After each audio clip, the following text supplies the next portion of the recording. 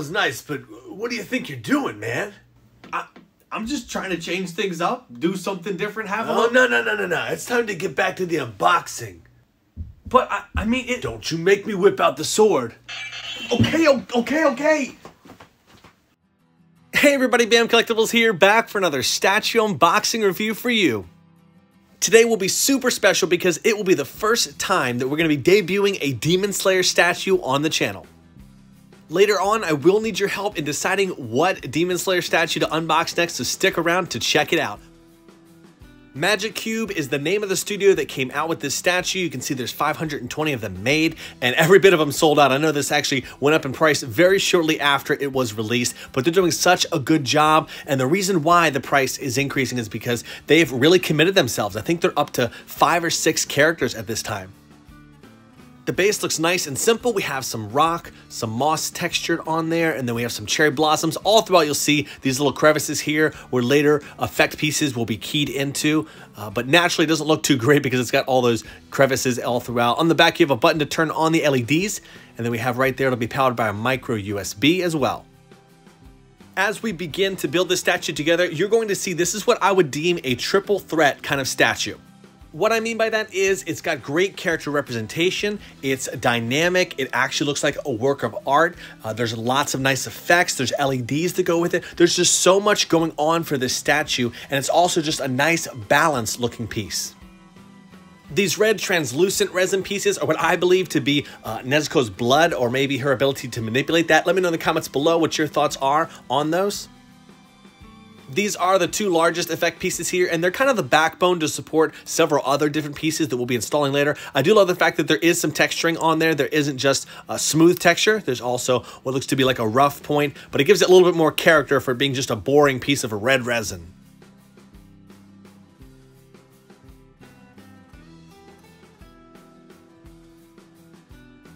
Earlier, I had said that those pink flowers remind me of a cherry blossom, but honestly, I have no idea, what it could be. This could be a Japanese maple tree, and so I'm just saying cherry blossom because anytime I see lots of pink flowers, I think that. On the bottom of this piece here, we'll see that's actually a plug that will allow the electronics to travel up to the very top here, and later on, we're going to be connecting something that lights up that's very gorgeous. So cool engineering, the way that they did that. All throughout the tree, we'll see these holes. We will later fit some other pieces on there. These will also house things because they look a bit unnatural for a tree. They don't look like branches at all. But gorgeous tree, great paint application on this one as well. And I just love how this is going to be kind of the centerpiece, the backbone of the statue.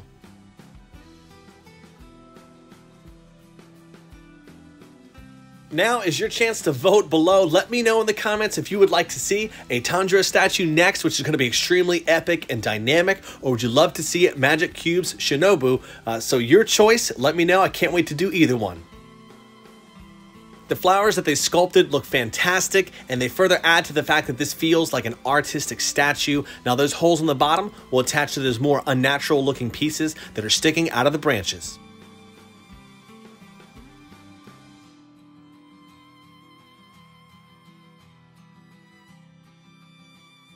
Here is the largest batch of flowers. I figured since this is more detailed and intricate, I'll show this one off real quick. This one actually attaches with 2 parts, one on a smaller branch and then on that thick piece.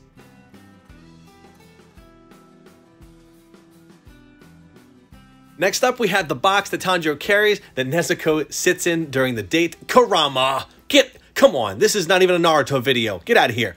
So we have the box here, and it looks fantastic. Great texturing. The wood looks realistic, and just a nice touch. This is actually going to be the backbone that holds up Nezuko as we attach her later on. You can see that's why this notch is very thick, and that steel rod is very strong.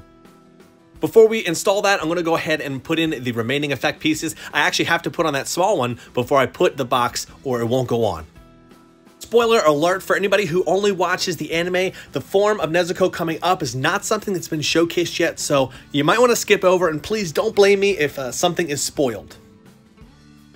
The form that she's going to be taking on here is, I guess, her full demon transformation. Some vine-like tattoos end up appearing all throughout her body, which they did well at sculpting that on there.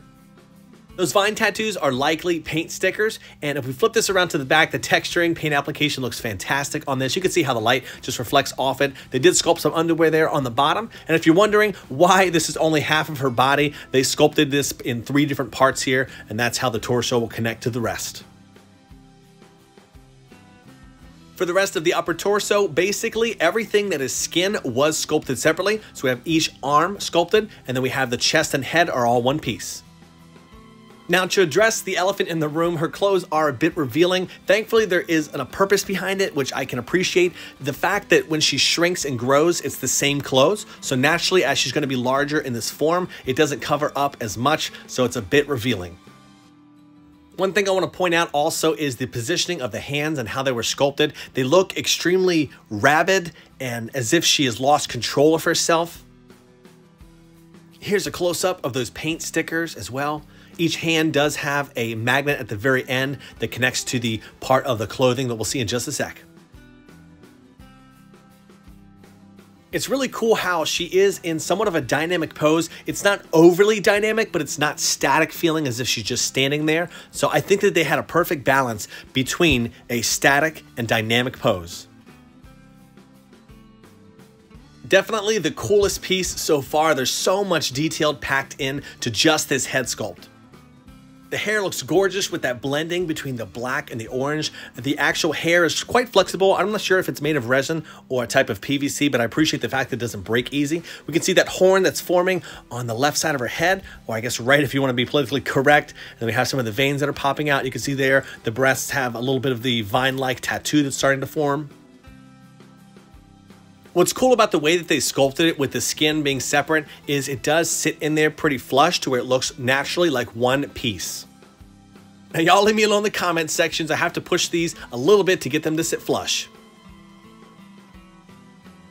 Now on to the last piece, what I like to call the cherry on the icing of the cake, because as if this statue wasn't cool enough, it included this large moon, which we have a piece up top of the blossom that is sculpted separately, and then the actual moon-like texture. It's kind of hollow feeling inside. There's some LEDs that are going to be inside of there, so I'm not sure how it looks inside, but it is gorgeous feeling and pretty lightweight. Up top, you'll see that little hole right there. We do have some 5 final pieces that we'll be attaching after we light this up. In order to power this statue, they included a small micro USB cord. Now, this one's too short for most statues that I use. In my description section of every single video I have is an Amazon store of my go-to items if you want to pick stuff up. I actually use a 10-foot cord for these. They're actually pretty cheap, but check that out if you haven't seen those links. This is very unique. I've never seen this before, but Magic Cube made the actual remote that turns the LEDs on and off, the edition size as well, so you can see the number that's on there. It also comes with this acrylic stand that you can sit it on next to the statue. So it's great. Instead of an edition size plaque, it's a remote and a plaque at the same time, but very ingenious of them. The moon looks fantastic. It is super bright, and you can tell it's kind of a pure white coloration in there, but it really brings that statue to life, especially at nighttime if you have it sitting in your room. These are also included with the statue. These are 5 different lanterns. The inside of them are hollow, and that is because they actually included some, I would say, like gimmicky type of LED lights to light them up. They're not plugged in electronically. You'll see here, these are the LED fixtures, and also they included some small bags with the actual batteries in there. So you install the batteries inside of those units, and then you take those units and put them inside the lanterns, and we'll see how they look. After sitting down with these for a little while, I actually have no idea how to turn them on except for smacking them. Just the only way that I figured out. Once I stick them in here, if I tap the lantern, it tends to turn on and off, but that's what they look like, and that's how I only figured out how to turn them on. Really cool looking, and of course, my only complaint would be the fact that they're not plugged in electronically, that you do have to manually turn these on and off. Now, they're probably not something that I would use consistently with the statue. It's really great for a showcase and for taking some pictures, but after that, I either keep them turned off or take the batteries out altogether.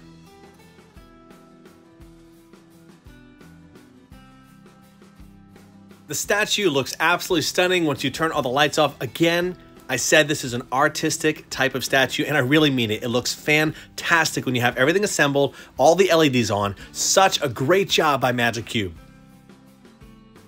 Be sure to vote below in the comment sections on if you're looking to see Tanjiro next or Shinobu. Both will be showcased in the future, but you have the power to decide on who's going to be coming first. If you enjoyed this unboxing, please do hit a like on there. And if you're not subscribed to the channel, I want to encourage you to do so. Click that notification bell so you are aware when my videos drop. I really was excited to showcase this today. I hope you enjoyed it.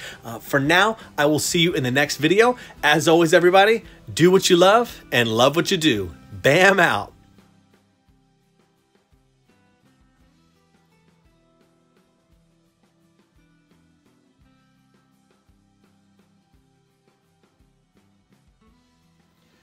Suyoku nareru ryu wo shita boku wo surete susume